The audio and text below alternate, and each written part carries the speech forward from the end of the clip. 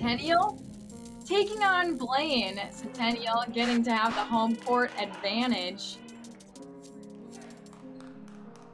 Both of these teams are ready to play. Cummings kicks us off. She passes it over to Anderson for a typical play by her, a drive and puts it through.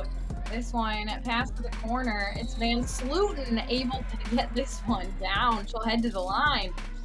Cougs from range. She banks it home.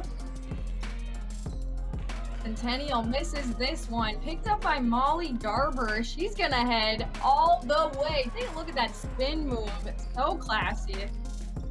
Jody Anderson tries to put this one up. It rocks out, but of course, Jenna Geyer there to put it in for the three-point play. She'll head to the line too. Allison Terry, she wants some action. She's just gonna go all the way, taking it on herself, making it look easy. But Molly Garber, we saw her do one spin move.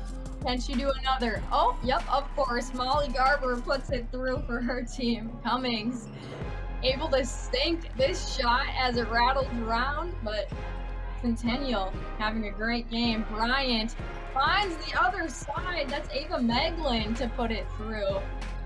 Tremendous vision there by Bryant. But this is Frost playing it into Geyer for the hook shot. Centennial wins this one 76 to Blaine 67. Taking a look at the standings there. Centennial sitting on top, 3-0 in conference, 5-0 overall. Blaine just a little ways down, 1-2 in the conference, 3-2 overall. And on the west side, Spring Lake Park, 2-1, and overall 4-3. What are they up to this week, JW? Yeah, we've got first some rankings to look at before we get those schedules, because one of our teams right there charting in the top 10 in the state, Centennial, as you mentioned, it's 6-0. They're sitting at number 4. So to keep that ranking, here's what they've got to do this coming week and what they're looking ahead to this coming week. The Cougars will be at Champlain Park, which is always a tough test, then at Coon Rapids with 2 more road games there. Spring Lake Park, meanwhile, they'll travel to Park Center and host Rogers.